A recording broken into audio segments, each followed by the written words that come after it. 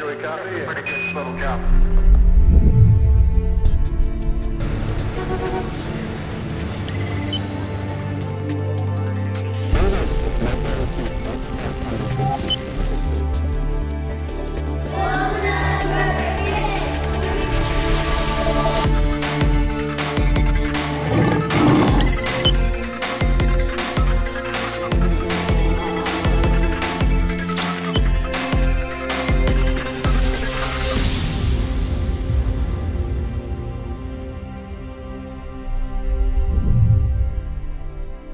As we look around us in this complex world, we see information everywhere. From the cars we drive, to the mobile phones we use, to the image you're watching right now. Information is everywhere and is an essential part of our lives. We're drowning in information and yet starving for knowledge. With so much information all around us, have you ever stopped to ponder the information of life? The code that's in every cell, every piece of DNA, and all living things. Hi, my name's Chris, and we're going to dive deep into the world of cellular biology and information science to see if we might get a little closer to the big question, where did we come from? You know, even though we've made many breakthrough discoveries in science, there's still so much more to be discovered. It will be through these discoveries that we'll be able to cure disease, improve our well-being, and possibly discover the origin of life. And with the most common worldview of life's origin being chemical evolution, how does this scenario align itself with our knowledge of information science? Information science is changing the way that we think about all living systems.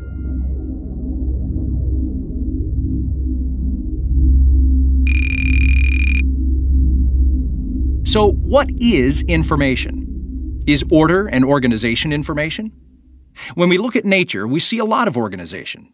Salt crystals, stalactites, even a sand dune could be considered organized. However, these would be considered examples of self-order. What about a simple snowflake? Is there order to its structure? Look under a microscope and see in amazing detail these exquisite patterns. Water, cold air, gravity, and time gives you snowflakes. In a cavern, water, minerals, gravity, and time equals stalactites and stalagmites. How about a tornado or a hurricane? These are powerful self-ordered forces, but do they contain meaningful information? The answer is no. They do contain data, which is determined by physical constraints, but not information. The behavior of these things are governed by what we now know as the chaos theory, which simply stated is the study of how order forms naturally without design. How about a penny? It would seem strange to say that this object has order and organization, but no information. After all, a piece of metal could never become this perfectly round on its own. The letters and imagery clearly show information and organization as well. Could Mount Rushmore in South Dakota have occurred from years of exposure to the elements, where the soft rock has eroded away while the hard rock remained, giving us the impression of past presidents? Not likely. So the real question is, can information form by chance? It seems that things containing information are highly organized, but there's more than just order. Much more. Information is intangible, because there's always a sender of the information, and there's always a receiver of the information that has some ability to decipher the information, decipher the meaning behind the information that's being sent, and then changing into some meaningful, useful purpose. Information must have a sender and receiver in order to communicate. For instance, these flashing lights have no meaning to us. But what happens when we place them in a straight line and add color? Now we recognize the code that's being transmitted directing us to stop at red and go on green. This preconceived knowledge is important, and it makes a big difference in our everyday lives. In fact, without this knowledge, our travels would become quite chaotic and dangerous. So you see that even a simple code like these traffic signals can be considered information if knowledge is sent and received. In a moment, we'll discuss the information in living systems, but first, let's discuss three main categories of information that scientists use. The first is called Shannon information. Shannon information provides only a mathematical measure of probability, like if we rolled a die 100 times and recorded the results. This would give us data, but it would be random data, not useful information. The second category is called functional information. This is information that's useful and practical, like our traffic lights. Information is sent by the source and understood by the receiver in order to ensure safe travel. The last category is called prescriptive information. Prescriptive information is what we're going to be primarily focusing on. It's instructional information used to determine what choices to make and could even be based on a record of choices already made. In order for something to be considered prescription, the receiver of the message must have the knowledge of the source's alphabet, rules, and encryption in order to decipher the message and act on it. For instance, have you ever seen what software code looks like? At first glance, it just looks like a bunch of random characters. However, if you know what those characters represent and you have a system to decipher the code, you can understand and create extremely powerful prescriptive programs. Think about it.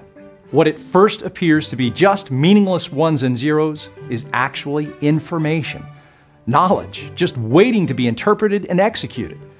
It's incredible to think about how much information exists all around us.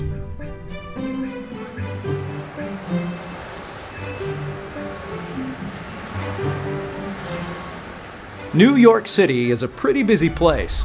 The traffic, the people, the messaging, the systems of transportation. But when comparing a living cell to this great city, New York pales in comparison. A cell is so complex that scientists have only scratched the surface of what really goes on in there. However, even with our limited understanding, what we do know is that the inner workings of a simple cell are simply extraordinary. It's almost like there's a miniature city and every cell, and everybody has their own little job. If all the traffic lights decided to all just go crazy, you have issues that not only do we fix the light, but also we have traffic issues, we have crime issues, we have problems that snowball from one part breaking down.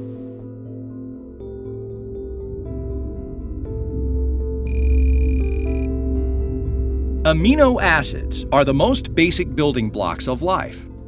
Each amino acid is an organic molecule that has a carboxylic acid and amine group attached to the same carbon atom. Here are two organic molecules that have the same composition but are mirror images of each other. These are known as right-handed and left-handed amino acids. Amazingly, living organisms only use and produce left-handed amino acids. Scientists have no explanations for this. When amino acids are created in a laboratory, an equal number of left-handed and right-handed amino acids are produced. It's a fascinating mystery that living systems only produce and use left-handed amino acids. Equally fascinating, these amino acids have many different functions. One particularly important function is its role as the building blocks of proteins.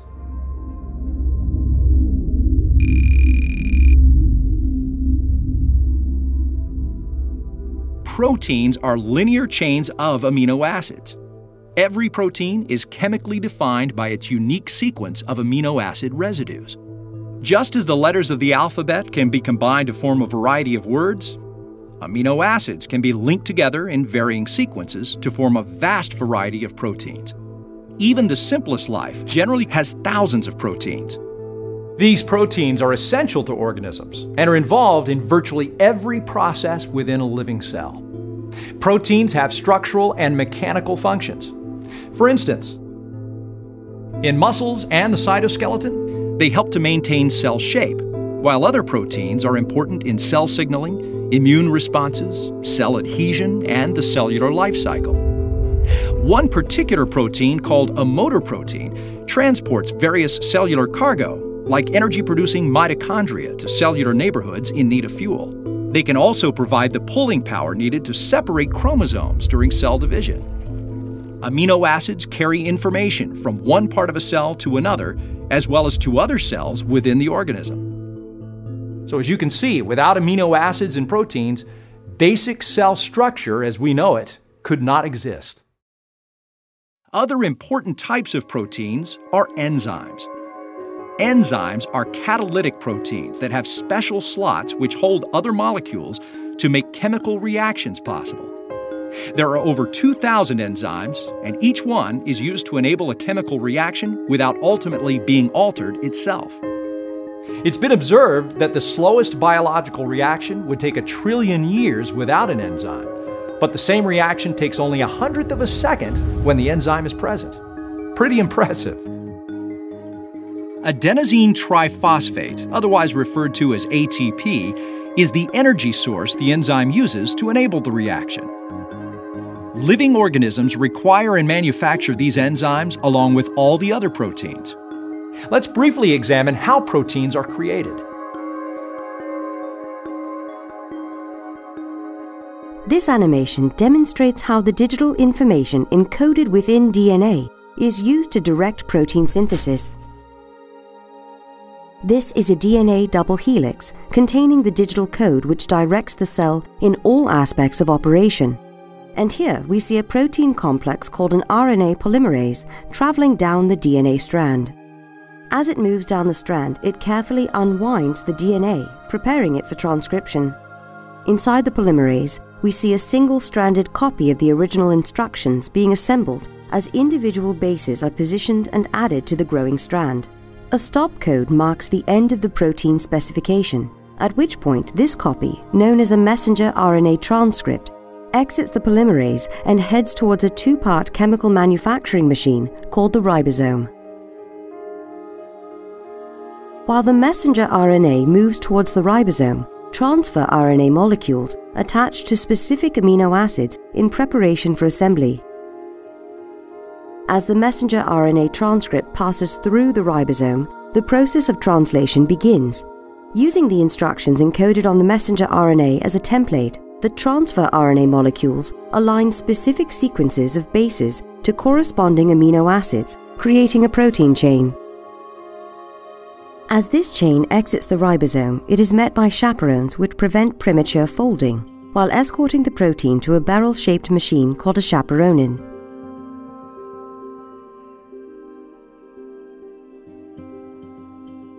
This machine helps fold the protein into the precise shape required to perform its function.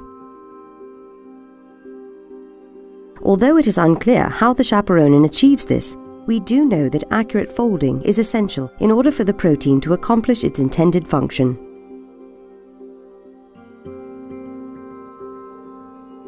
Once the protein is complete, it is released into the cytoplasm to do its job.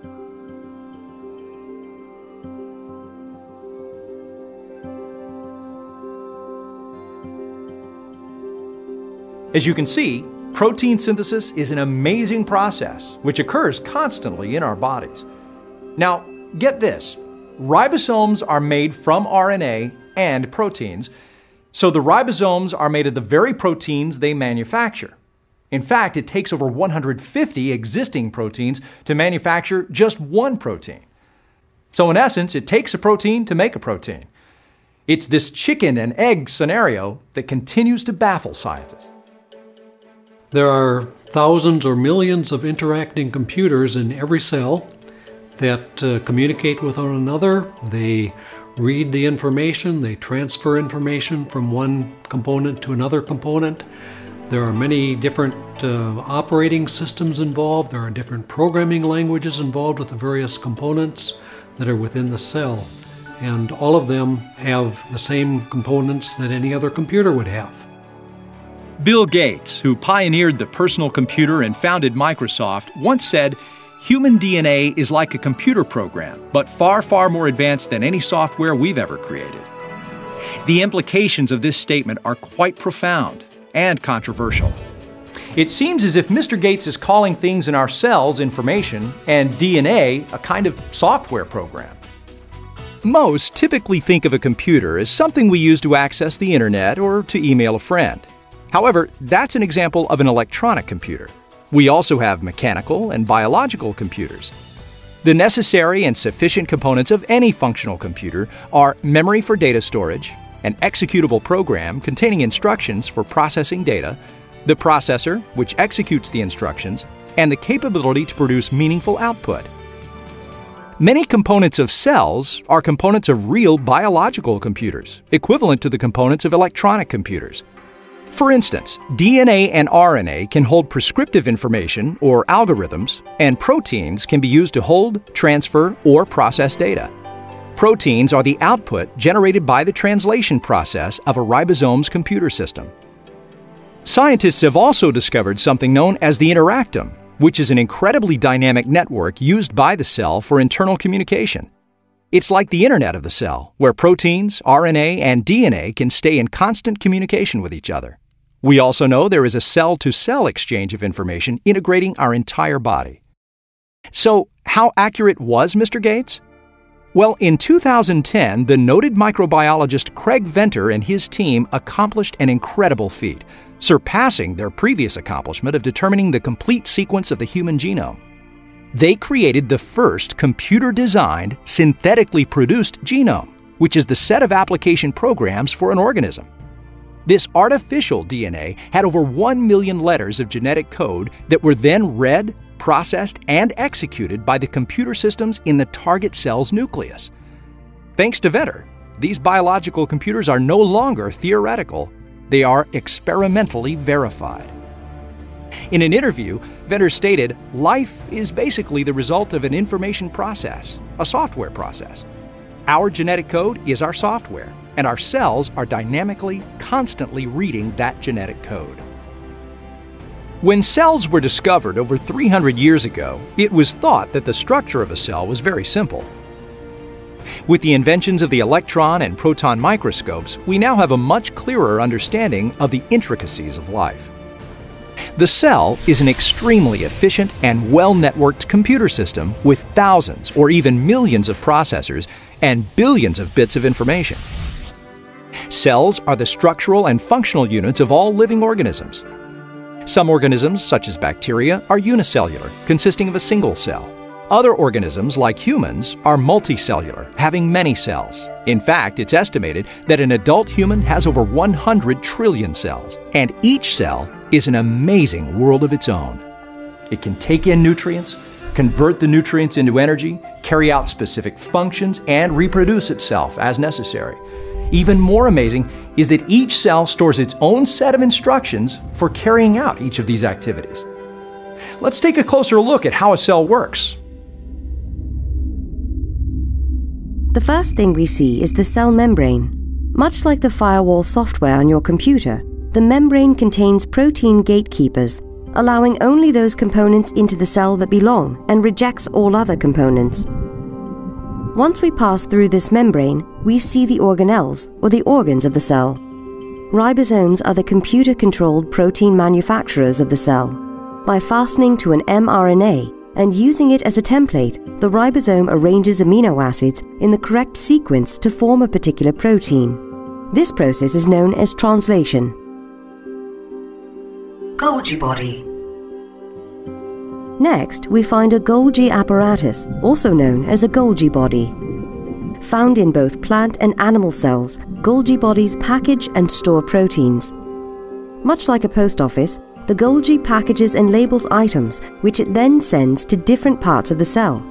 It's composed of membrane-bound stacks known as cisternae. Each cisterna is made up of a flattened membrane disc, and its primary job is to modify proteins, but it's also involved in the transport of lipids around the cell and the creation of lysosomes. Lysosomes. Lysosomes are spherical organelles which dispose of all the waste in the cell. These tiny organelles contain acid hydrolase enzymes that break up waste materials and cellular debris. The membrane around the lysosome allows the digestive enzymes to work at the 4.5 pH they require to break down the debris and dispose of it. Without the lysosomes, the cell would become overwhelmed with debris and ultimately self-destruct. Mitochondria. Mitochondria are the power plants of the cell, generating most of the cellular energy known as adenosine triphosphate, or ATP. In addition to supplying ATP, Mitochondria are involved in a range of other processes, such as signaling, cellular differentiation, cell death, the control of the cell cycle, and cell growth. Nucleus.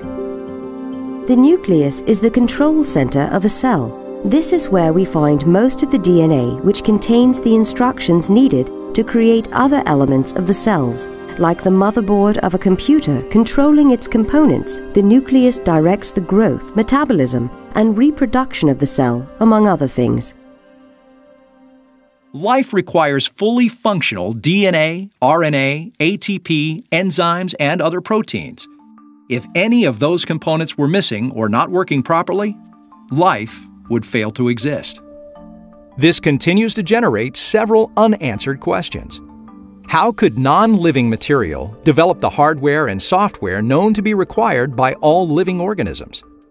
How did nature develop the arbitrary protocols for communication and coordination among the thousands of computers in each cell? These kinds of questions lead to interesting discussions among scientists. Those who adhere to a purely naturalistic explanation for the existence of life are left struggling to find mechanisms to create such a sophisticated information source. In any case, the existence of life is indeed a mystery, and it's an exciting topic for discussion, one which should encourage critical thinking.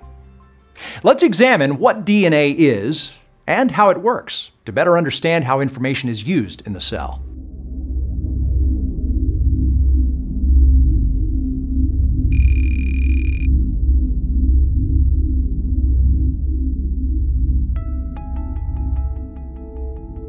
Deoxyribonucleic acid, or DNA, is a long polymer of nucleotides, each nucleotide being a deoxyribose sugar molecule, one phosphate group, and one base.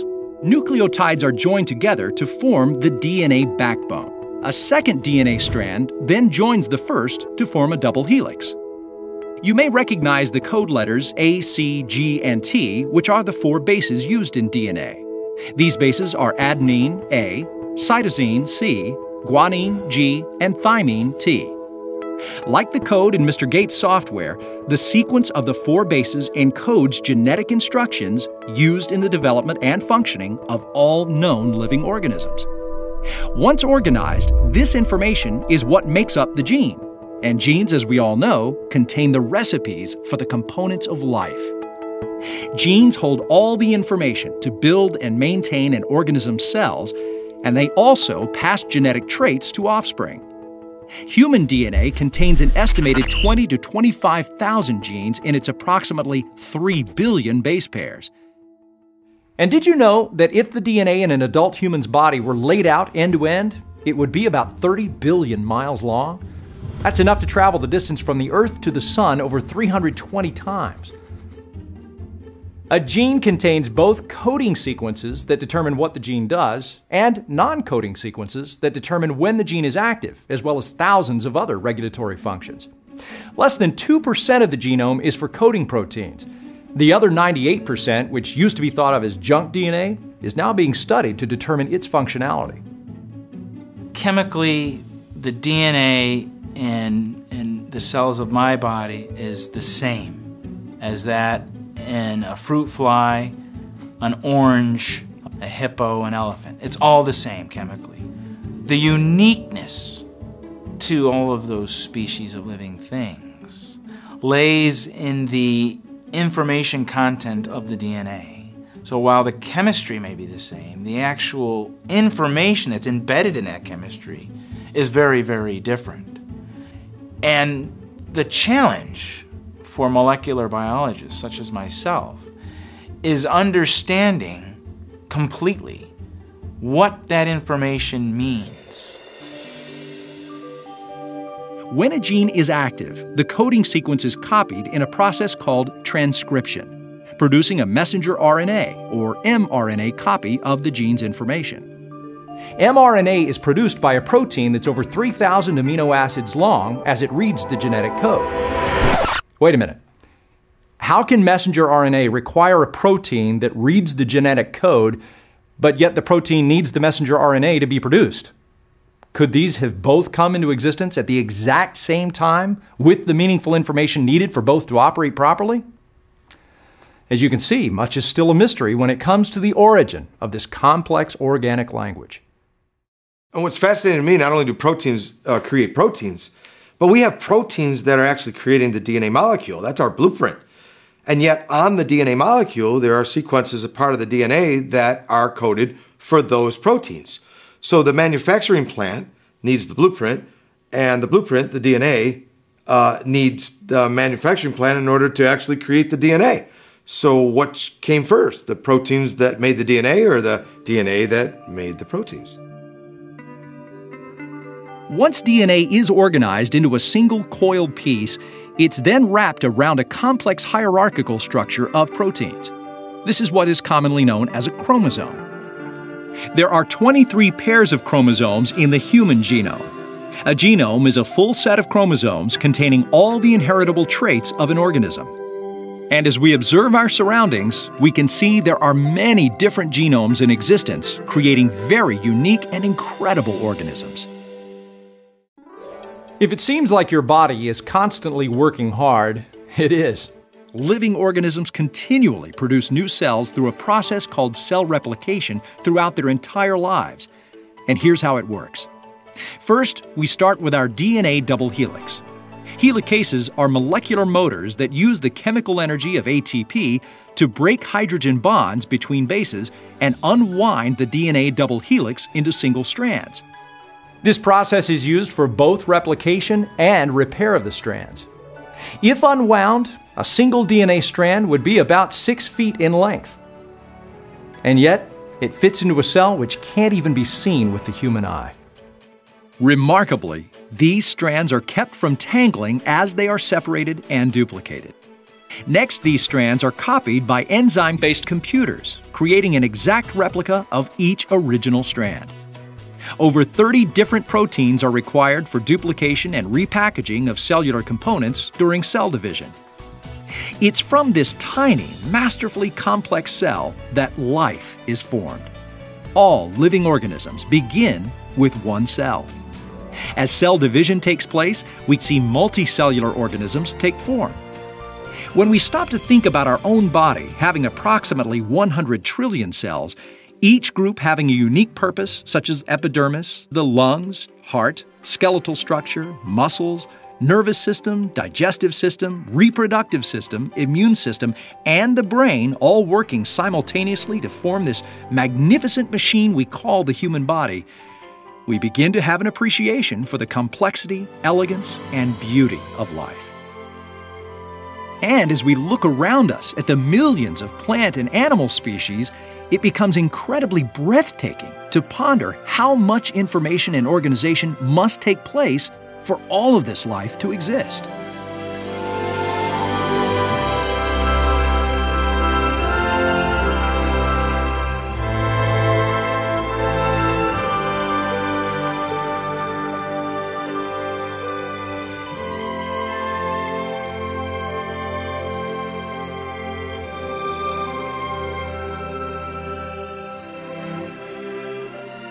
You know, we're all derived from a single cell, the zygote. And what marvels me is from this single cell, we get 250 distinct cell types, each of which has a very, very unique program. All of the cells, with a couple of exceptions, have a nucleus and have a genome. And that genome is the same across all the cells. So when we begin to think about the complexity of the genome, I think that's amazingly complex, how we go from a single cell to unique cells that have very specific programs of gene expression that are necessary for that unique cell to function. But we're only beginning to understand the information in our genome that directs those unique programs of gene expression. While we know a great deal about the cell and its functionality, we've only scratched the surface of its inner workings. Scientists are continually discovering new information and data concerning the cell and its DNA. As our knowledge increases, It gives us a deeper understanding of how complex a single cell really is. And as we ponder this miniature marvel, we begin to wonder, could this simple cell have evolved from the elements of the earth over time? Is it possible for this to have happened by natural processes? Well, we're not the first ones to ask this question, and it's a difficult question to answer. In the field of information science, there are rules for probability which help us define and understand the possibilities of an occurrence. So to answer that question, we must first define the terms of probability.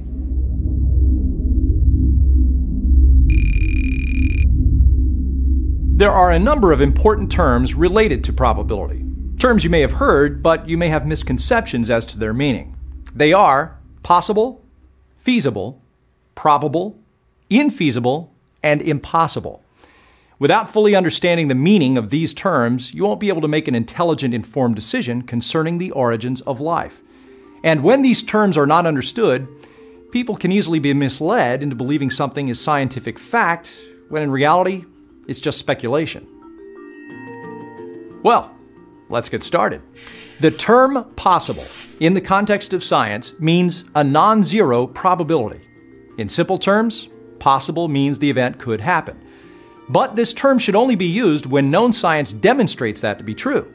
It would not be scientifically accurate to state it's possible for a die to be rolled and end up on edge, unless it's been demonstrated that the on-edge result is, in fact, possible. Scientists commonly make the mistake of using the phrase, it's possible, when in reality, they should be saying, it may be speculated. Now, at first glance, this may seem like semantics. However, to an information scientist, these differences are what define science. If a person uses the term possible, then he or she must verify that the assertion they're making is indeed possible using known science. The term feasible is similar to possible because it too is a probability that also needs to be verified using scientific principles. If an outcome is feasible, it means it's capable of being done or carried out. On the contrary, when we talk about infeasible, we're saying it is impractical or unworkable, not capable of being carried out or put into practice. Now, an outcome is considered probable when its possibility of occurrence is at least 50%. For example, in rolling a pair of dice, it's probable that the sum will be greater than 6. Why? Well, there are a total of 36 possible outcomes when rolling a pair of dice, and of those 36 combinations, 21 of them lead to a sum greater than 6, giving us a 0.583 probability, or more than 50%, that the sum of both dice will be greater than 6 on any given roll. If the public is educated and understands the scientific meaning of probable and what it means to be possible, it will cause scientists to be more diligent and accurate when making their declarations. Impossible simply means there is a zero chance of occurrence. However, when a probability becomes too small, it can be deemed operationally impossible or infeasible, meaning that we understand the possibility of it happening is greater than zero, but for all practical purposes, it's recorded as impossible. Now, when something is deemed operationally impossible, it's still technically possible. So some scientists try to justify arguing endless hypothetical scenarios simply on the grounds that they're theoretically possible, and then try to convince the public that something must have happened because it could have happened. An excellent example of this comes from the noted biologist George Wald. He once stated, when asked about the origin of life, however improbable we regard this event or any of the steps it involves, given enough time, it will almost certainly happen at least once. Time is the hero of the plot. Given so much time, the impossible becomes possible. The possible becomes probable. The probable becomes virtually certain. One only has to wait. Time itself performs miracles. Let's hope that future generations will develop a keen awareness of this kind of wordplay and use critical thinking to distinguish between probable explanations and pure unscientific speculation. The fact that you're watching this video shows that your instructor and you value critical thinking and the very definition of science. You want to know. You want to understand the world around you. And it's a beautiful thing to look out there and ask those questions and never allow yourself to be put in a box where you could only think of one possible explanation for how things came to be or how things work. Look outside the box. Develop that critical thinking to look at all the options and say, where does the evidence lead? And what is the best explanation for why this came to be? So, what is the probability of a simple cell evolving by undirected natural processes?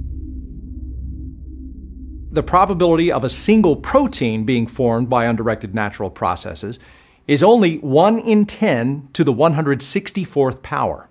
That's 10 with 164 zeros following it. That's pretty big.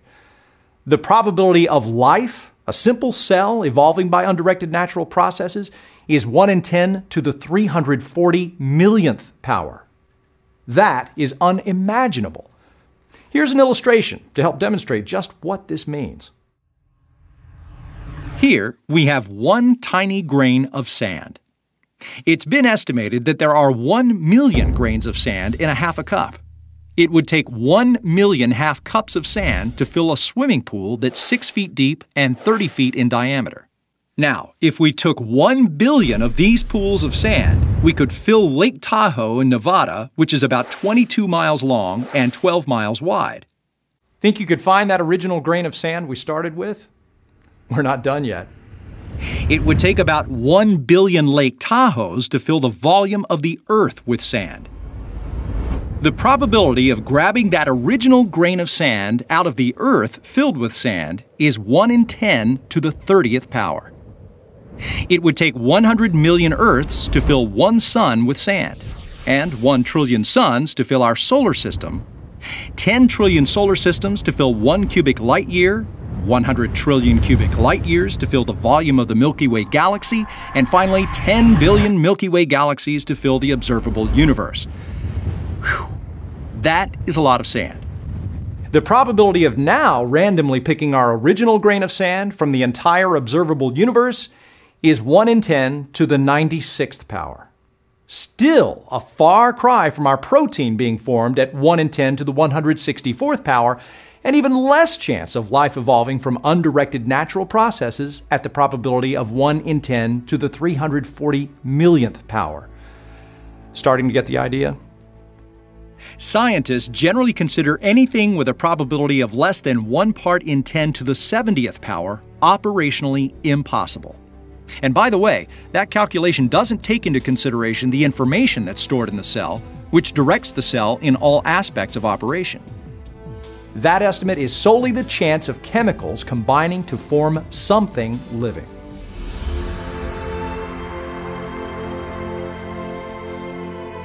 So, the chance of life evolving and retaining the information needed to replicate itself is astronomically smaller than anything we know. And that's only one organism. Think about what it would mean for millions of complex organisms to have evolved from an undirected natural process. According to information science, the probability is so small that it's deemed operationally impossible. So, knowing all of this, should the popular scenarios of chemical and biological evolution be taught globally as the only explanation of the origin of life and species? It's my belief that we're not opening our minds to the possibility of other explanations. Now, one of the most basic concepts you should have learned is that if observations and data contradict the theory you're testing, then the theory should be modified or abandoned. Unfortunately, this doesn't seem to be happening to the present, most popular model of origins. Instead, many scientists are trying to take information and make it fit the evolutionary models. But is that good science? Critical thinking is required to realize the information science aspects of this and to make sure that whatever scenarios you're coming up with do not violate the principles of information science. Too often, scientists, they believe that information can be generated by physical processes, and that simply is not true. Functional information cannot be generated from purely physical properties.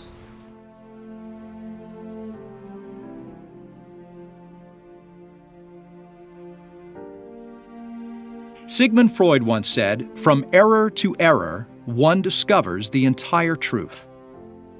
As we examine history, we are constantly reminded of our ever-evolving thoughts in science. We look at the ideas of the Earth being flat, or being the center of the universe, or the cell being the simplest component of life. And while these theories seemed promising at the time, we have discovered they are completely incorrect. As we learn more about this amazing world in which we live, we start to understand the complexity of its workings. And in the case of the cell, the more we research, the more complex it seems to be. As we gather information, it is up to us as scientists, students, and colleagues to bring science to a level of integrity and critical examination that it deserves. If we approach science with an unsupported prearranged bias, then what we're trying to accomplish is not really science at all. The beauty of science is that we're able to move away from accepted dogma to examine the evidences. It's not up to us to disprove a given theory. It's up to the theory to prove itself against the laws of science. If a theory fails to do this, then it should be rejected, and we should search for more knowledge in order to, as Sigmund Freud said, discover the entire truth. The possibility of life evolving using the known laws of chemistry and physics is operationally impossible. When we consider the laws of information, that possibility now becomes impossible. Meaningful prescriptive information cannot arise from nothing, no matter how much time you allow. And until we acknowledge this, we will never discover the origin of life. Thank you for joining me on this amazing journey through science and the programming of life. I would challenge you to examine the evidences and join the growing community of critical thinkers. Until next time.